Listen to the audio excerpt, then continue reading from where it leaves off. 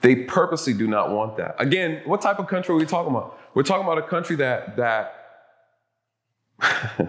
let me be careful. Well, you go missing. Let me be careful. We're talking about a country that makes money off of selling placebos and not the cure, knowing they have the cure. With fear sweeps, not a man here who could censor me. I'm on the pier, Elohim with the energy. Black boy, tell me how you really feel. I just want to build with you. Yeah, so I want to respond to your last point. I think we're going in the same direction. I think the disconnect though is, I think we both recognize that Black liberation has to be more strategic in context with history, because one of the things that I used to say very staunchly, and a lot of Africans say it, is that if we, Right. then. And I think it wasn't until I really went down the rabbit hole of history, from Marcus Garvey to Elijah Muhammad to Frederick Douglass, the whole nine, and learned about what happened when Black people had audacity in this context, right? And we can't divorce ourselves of, because we have to be evidence-based. You know, as a man, I have to be evidence-based. If you do A, B will happen, right? And a lot of the times when we're having this conversation, we're talking about certain things in a vacuum of, even though they burnt down the last 5 Wall Streets, let's build another one and just hope for the best. Right. Without a moat, right? One of the things we talk about in finance is a moat, right? And I think part of why that moat is necessary is when you understand that what happened, and this is why I agree with you, it's not about skin color. It's about economics. Correct. And that economics is intimately linked with skin color. Like, we can't divorce the two. And the only reason I say that is because, does Billy Bob down the street care that, you know, this Black boy goes to prison? Maybe not. Maybe not. I don't care about what Billy Bob thinks. Does Billy Bob want his cell phone to be twice as expensive? No. Now, in a global context, if Billy Bob had to give a fuck about the kids in the Congo and understood that companies like Apple, Microsoft are exploiting those kids and their labor and their land so that an iPhone could be $1,000, you know what I mean? He might feel bad, but he's still not gonna want a more expensive iPhone. So when we look at it in a Western context of Black suffering, I think, and this is where I'm with you 1,000%, I think we spend entirely too much time talking about Billy Bob doesn't like Black people. Correct. Or Mary Jane doesn't like Black people. Correct. Or she doesn't want to marry Black people. I think that's not the conversation. Correct. The real conversation is, this country was founded on a concept that certain men are better than other men. And part of the cognitive dissonance is to give yourself moral permission to exploit the other person's labor for your benefit. Correct. Now, what happened is that idea did not go away. And I think we agree on that. Yes. What it did was it morphed itself into a lot more covert. Very covert. Exactly. And when it really hit me in the face is, I used to work in real estate finance before I transitioned to tech. One of the things we learned about is redlining. And how, you know, strategically they drew lines so white people would stay here and Black people would stay here and drive up the property value here, drive down the property value there. It's 2022. It's still a thing. We don't talk about it as much, but it is absolutely still a thing. And it's not until you get into the back books and you start looking at it, you're like, what's the difference? Oh, shit. So let me ask you this. It is very covert. I'm gonna tell you how covert it is, even from a law enforcement perspective. Let me give you how covert it is. And a lot of people don't know this, but you know, I'm here now, so it is what it is. Tell the truth, brother. There's a correlation between these companies that own weapons investors who invest in prisons, investors who invest in record labels, right? You'll be surprised the correlation of those who invest in rap music, those who are also married and have other corporate interests with prison systems, right? I learned a long time ago about a company, right? I'm not gonna say the names, but it's a tire company. You go there and get your tires changed. And the guy was telling me, he was like, oh, you know, we're gonna replace all 4 tires. I said, cool. So I look on the receipt and it's like, I'm paying them to dispose my tire, right? It's like $20 a tire. I'm like, yo, why am I? I said, matter of fact, I'll keep my tire. Why are y'all charging me extra $20? You know, I'm young. And he said, well, you know, I'm gonna give you a little secret. He said, this company has another sister company that they own. They actually have a company that makes shingles. So they buy, you know, we take your tire, we charge you for taking it, and we say we're disposing it. But what we're doing is we're actually breaking it down and we make shingles out of it. Then we own another company that makes turf. And so we take the rubber and we make turf out of your tires. So what do I see as a young man? I'm seeing a company that has other companies that are connected to other companies. And they're taking the raw materials from me, right? And I'm paying them to take it. They're making 100% profit. They're getting the raw materials from me out of my expense.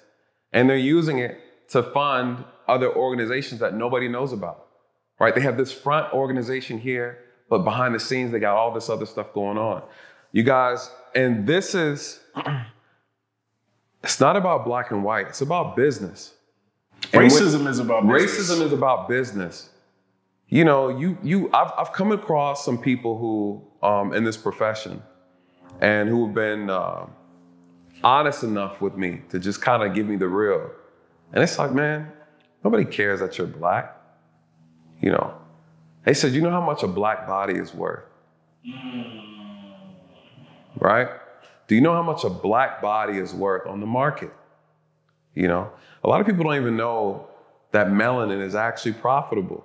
People don't know that your organs are profitable, right? They don't care. You know, if you work for a company and the company is telling you to say, hey, encourage them to kill one another. Because by doing that, we kill 2 birds with 1 stone, right? I have one body I can make $500,000 off of. I got another body, we can put them in the extended stay prison. I make money off of them too. Hold on, but not only that, the weapon that they use, because my homeboy owns that company too, I can make money on the back end. And then the main guy is like, okay, I own the record label that's allowing them to push the music, that encourages them, influences them to make this thing going. Who is them though? Who is it's them? the elites, right? No. Who is the them that they're influencing? Oh, black people. It's about race. It's about race to who? To the elites. No, it's about race to us. To them, color doesn't matter. The only color that matters is green. But what I'm saying is, I don't think they make the distinction, is my point. I think to them, we were brought over here, African Americans were brought over here as mules. Yes. So to them, we are mules. So I'm with you on, if we have the color conversation. You said it's covert. Exactly. Yeah. We don't get anywhere with the color conversation. However, I don't think you can divorce the color aspect. So it's green and black. I mean, black is green. Yeah, black is green. Black is green. I think that's the best. The thing is this: they made us. The problem is there's a psychological war, and then there's the real war. We don't understand what's going on behind the scenes, right? We are focused on the surface level of the issue. The Agree, surface, 1000%, yeah. So what's marketed to us is racism, right? We can't see, again, where the real money is going, what's really going on behind the scenes. We don't even understand how business really works, right? Go talk to people who work a morgue, people who work the morgues in some of these big cities like Chicago, you know, and they talk about all the bodies that come through there. Talk to them and ask them how much those. The problem is, he was like, oh, I don't want to give our organs away to my loved one. I don't want my loved one to, we don't want to volunteer their organs away. We don't want to do any of that. Okay, man, sure. Right, okay. You know how much a kidney's worth? You know how much a liver is worth? Lungs, eyes? Do you know how much those things are worth on the black market? You mean to tell me? Black bodies are very profitable. The dysfunction of the black community is very profitable. Like you said, they found ways. Here's what I've learned and realized. People who want to make money, they find different ways to do it. Facts. You talked about the Nike sweatshops and the cell phones being made. Cool. They find other ways to do it. Blood diamonds, they find another way to do it, right? What was the main thing in this country? They started off with Jim Crow. They started off with the black codes. They put all these things in place so they can lock people up. They're like, all right, well, if we can't just have slaves, let's find an alternative way to get them in the prison so that we can use their labor for free. They're always thinking, right? These are the big elites, the people who make all the money. They're not your everyday white. The everyday white person moving up and down this country is not our problem. I agree with you 1,000%. Yeah. But they taught us to dislike them. They taught us to dislike one another, right? I have white friends. They don't act nothing like the media says or what we think, right? Because we're so disconnected. They want us to feel that way. It's the people, the elites are the ones calling all the shots. These are the ones that we'll never see, right? I want to add to that just real quick. Mm-hmm. So there's a guy. Are you familiar with Tim Wise? Yes. The white dude. He's a brilliant dude. But he was talking about he's talking about exactly what you're saying. He was saying that part of what happened and part of the history that we don't really address is that white people didn't own slaves. Mm-hmm. Certain white people owned slaves. Correct. The elite white people owned slaves. Correct. And this is what happened. They owned slaves, but they also had indentured servants. Yes. And they looked out on the plantation. They said, oh, damn, these slaves and these indentured servants, they which get are the along whites, pretty well. Exactly. The poor whites were coming together. They're getting along pretty well. And they are outnumbering us. So how can we sow discourse in the community they've created? Exactly. We're going to make these poor whites identify with us. Yes. Because they look like us. Correct. Now, we fast forward 2022. Even though my white colleague isn't my enemy, we cannot forget that piece of the conversation. Absolutely. So how do we, in understanding that he's not necessarily the enemy, but he's an instrument of the enemy? Of course. We are also an instrument of the enemy. Facts. So the thing is, again, they're playing two sides against one another on a chessboard, right? Again, we are upset at the puppet and not the puppeteer. This is the problem, right? So the issue is not, again, the people that we can come in contact with day in, day in, out. That's not the issue. The issue are the ones that are actually controlling all the pieces on the chessboard. The problem is the propaganda is so strong, right? We now have to try to wake our people up, right? But we can't educate our own people properly. So when we try to wake each other up, the more we rock each other, we end up rocking them more to sleep, right? So what is the issue? We have no control. We own nothing. And because we own nothing, we can't get a footstool to try to rebuild and recreate. Let me ask you this, because you just made a point that I think is really interesting. Although poor white dude is not the issue. Right. His grandfather was part of the KKK, was part of the mob that lynched Emmett Till, was part of the mob that burnt down Black Wall Street. Right. So his grandfather was an instrument. Yes, he was. Of the enemy. Yes, he was. And his grandfather also, in some ways, passed on some of that disposition to him. How do we have those two conversations? So the issue is this. This country is a beautiful country. It's a great country. It's being manipulated by powers, right? It's being manipulated. We are all being manipulated. It is what it is. That's the reality. If this country wanted us to be greater than we are now, this country has the potential to be greater than all the nations in this world, right?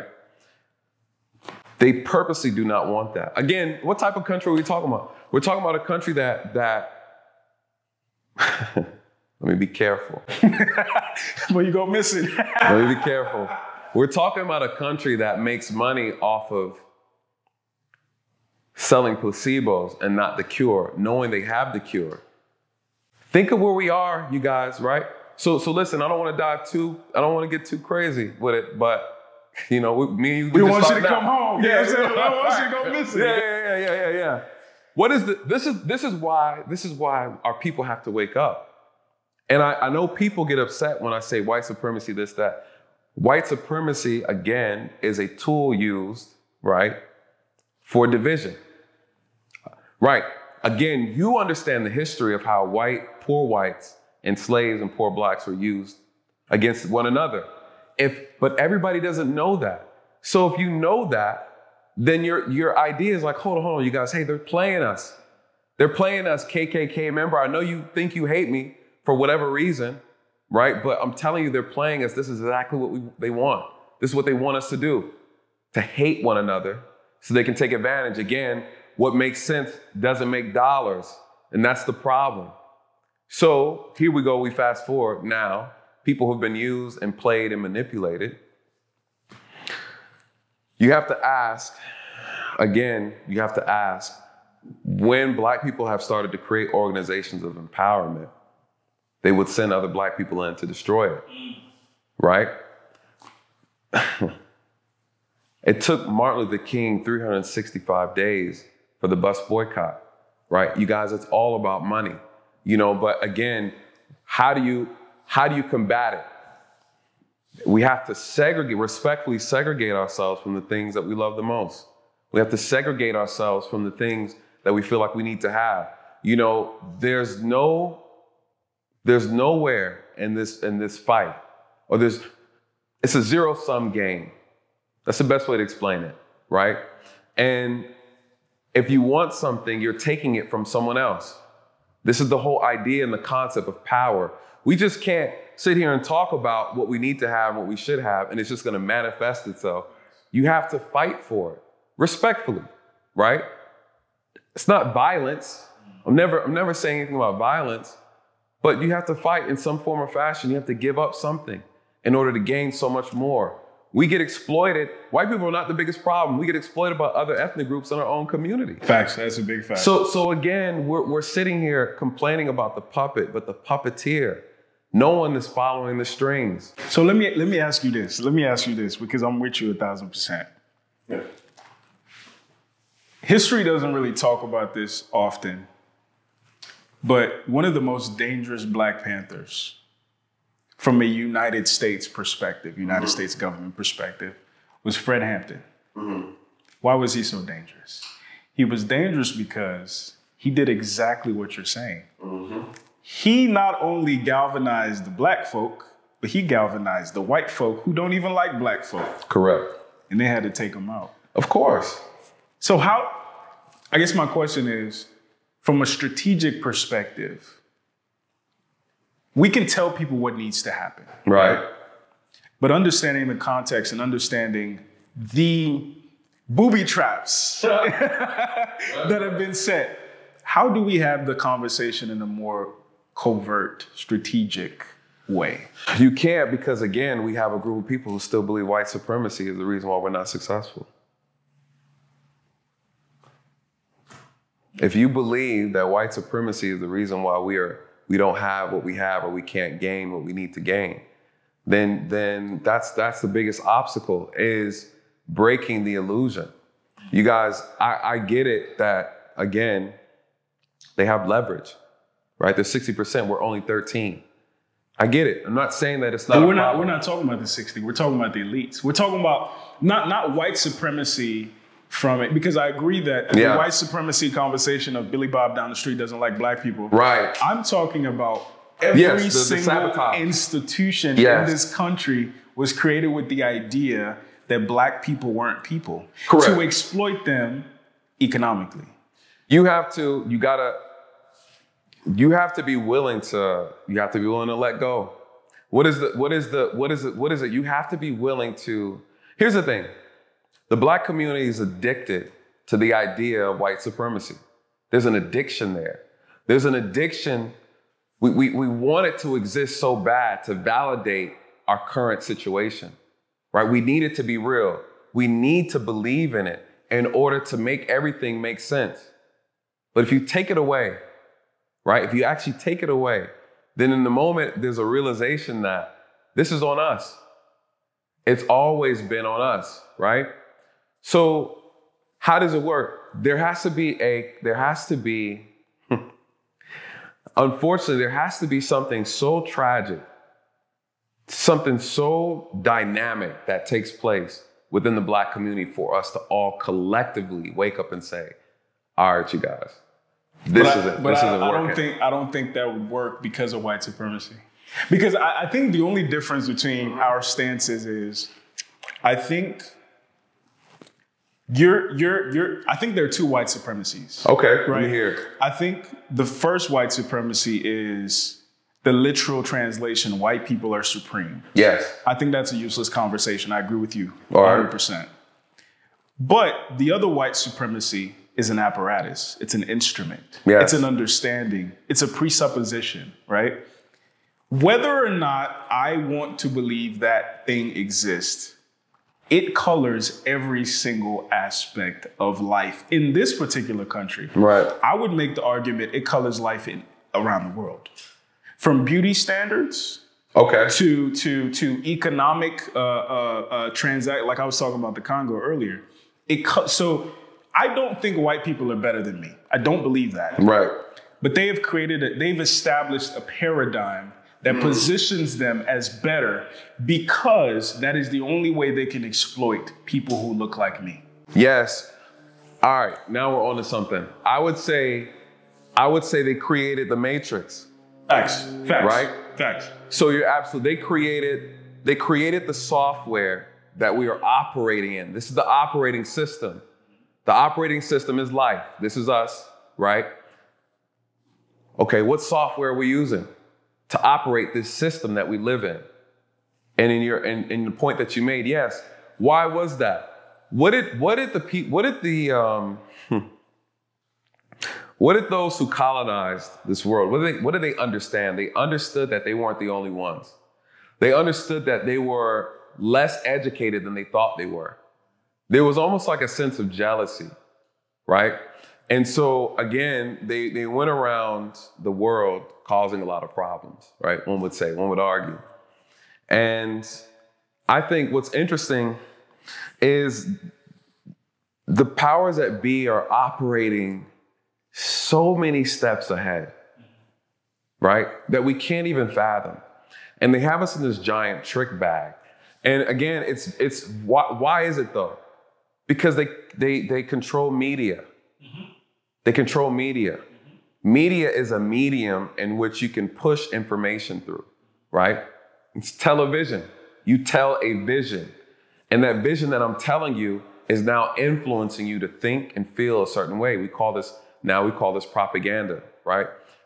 I can make you choose decisions without you realizing that I actually influenced the decision that you actually made. I made you believe that these people are who they are because of the images that. The problem with what's going on is that it's all psychological, right? You have the best and the brightest psychologists that they have on payroll who sit down and they try to figure out how they can break the minds of people, right? We saw this with the Willie Lynch letters. I mean, it's something very simple. We saw this with the Holocaust. Like, how do you get people to do evil things and give themselves a moral pass, just like you said, right? I try to make a moral excuse for my behaviors. How do we do it? It's all psychological. They again, in martial arts, I used to teach martial arts. And one of the things I always used to teach the students is that if you can control the head, you control the body. That's not just physical, but that's also mental, using your words, being able to manipulate a person's emotions. All these things are real. And again, what happens? You're dealing with these people who are wizards of words, right? They cast words over you, right? This is why they say that's why they say you spell words, right? Spell words, you cast them. These people are wizards. It's all spiritual, right? If you wouldn't want to dive into it, these people know these words have meaning, they have power. That's why I don't say white supremacy, right? So again, these people are crafty. They know and understand things. A lot of them have occult knowledge, right? If you really dive into a lot of these things are real. And so again, what is it? We're being hit on all fronts: mental, spiritual, physical, emotional, right? And so when you gain so much leverage over time, because they're playing the long game, if we get people to think that the issues are surface level, then they're distracted. I agree. You know? So let me ask you this, because I think it transitions smoothly into a current thing that's happening. What is it called? Critical race theory. Because for me, even though I have conversations, I'm not a believer in conversation for the sake of conversation. I think it has to have a purpose. I think it has to have intention. So part of the conversation around critical race theory is that you are essentially teaching white kids that they're better and teaching black kids that they are inherently, handicapped. And I staunchly disagree with that. And the reason I disagree with that is, and I suspect you'll agree with me. Regardless of what young black kids call it, whether it's white supremacy or whether it's economics, they must, for their safety, understand that you, and it should color how they move through the world. Especially for black boys, you are more valuable to this country dead than alive. So whether that little 14-year-old boy calls it white supremacy or whatever the case may be, he must understand, whether it's to the elites or to the poor white people, you are more valuable to this country dead than alive. And why is it? Obviously, the elites are going to exploit you. For example, if you go to prison and we're working in one of these private prisons, they might have to pay the Mexicans $6 an hour. They only have to pay you 6 cents, right? So there's an incentive for them to send you to prison or to harvest your organs, whatever the case may be. For the poor whites, a lot of their perception is colored by their heritage because the elites played their grandparents against, you and your grandparents, right? So now for them, they are either carrying out the legacy of the KKK, or they are going to deny you a loan at the bank, or they're going to deny you an employment opportunity. There are real consequences for this. So I agree that just looking at it on the surface, having the surface conversation is a waste of time. But I need to equip these black kids to understand the context that they're walking into. And I think a lot of times where some people have a similar disposition in that conversation of we focus on white supremacy too much, they're not tracing it all the way back to why. So for me, I think we need to talk more thoroughly about it. And I think and I think this is where, we're talking about the Nation of Islam and things. I think this is where they get it right. They make sure that their following understands the context that they live in. True.